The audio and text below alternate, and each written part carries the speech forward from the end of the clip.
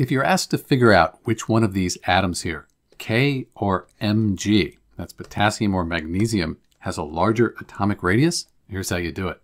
So we have the periodic table here, and we've condensed it. We've taken out the transition metals here. They follow the same trends though. So let's find potassium and then magnesium. Right here is potassium in group 1. In group 2 we have magnesium. So you can see the trend for atomic size on the periodic table.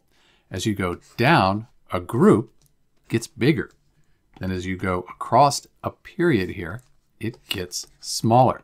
So really, cesium right here, that's the largest one on the periodic table. It has the largest atomic radius.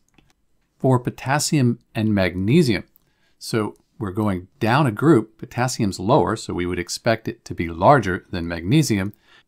And then for magnesium, we're further along in the period, so they decrease across the period. Magnesium should be smaller. So in answer to our question, the atom with the larger atomic radius, that is going to be potassium, K.